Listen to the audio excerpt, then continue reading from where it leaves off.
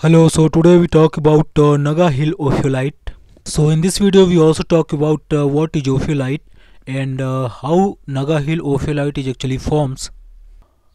Naga Hill Ophiolite or NHO is in Pungro region of Kiphire district and about 240 km from state capital of Kohima.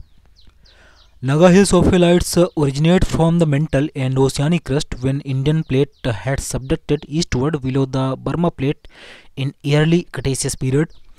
It is actually a convergent plate boundary. So the NHO consists of a variety of Cretaceous and the subsequently Cenozoic rocks, magmatic, metamorphic and sedimentary that originated at the India-Myanmar convergent plate boundaries. So Naga Hill Ophiolite series is actually a Ophiolite series that is forms all along the boundaries where Indian and Burma plates collide and forms island arcs. So Naga Hills Ophiolite or NHO is actually consist variety of Cretaceous and Cenozoic rocks because Indian and Burma plate is actually collide in the Cretaceous period.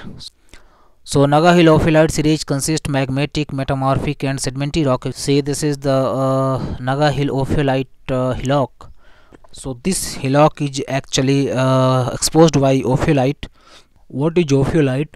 So Ophiolite means Ophio is equal to snake or serpent and litho means stones.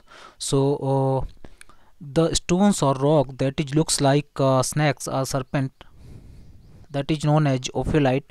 So the Ophiolite is dark green shiny outcrops which composed of serpentines and Mafic Ultramafic rock. This rock is associated with mantle rocks and oceanic crust. An ideal Ophiolite composition includes from bottom to top each ultramafic tectonite, layered gabbros and ultramafic rocks, gabbros diorite and plagio-granite, seated dia-based dikes and pillowed basalt.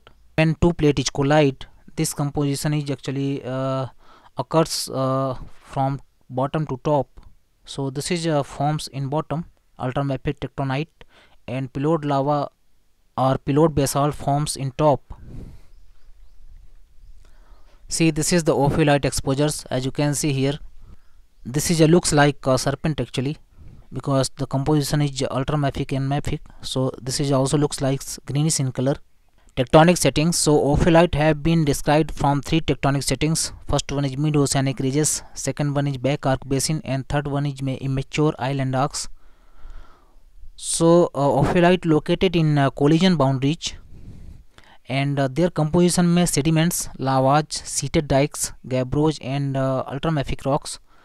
And this is because when two plates collide, the one plate is gone down and that plate have some sediments. That sediment recrystallize with gabbros and ultramafic composition rocks. So if you want to know more about convergent plate boundaries, you can see my previous video. After watching that video, you can understand better that what is convergent plate boundaries and how two plates actually collide. Base metal and sulfide deposit is associated with Ophiolite. So Ophiolite is very important for base metal and sulfide deposit. See, this is the Ophiolite from Ladakh actually.